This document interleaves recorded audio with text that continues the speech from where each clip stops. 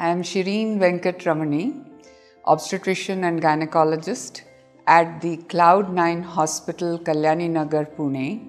My special interest is high-risk pregnancy, yoga and meditation for the pregnant girl so that we bring into this world happy, healthy, peaceful babies.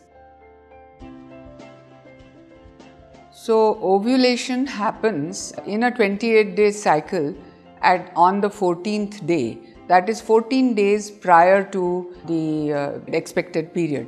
However, the sperm lives in the vaginal tract for 3 days, that is 72 hours, and the ovum lives for 48 hours.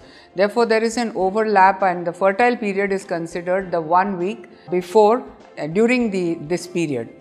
However, there are women who ovulate like rabbits, and rabbits are the most fertile animals and they ovulate at the time of copulation.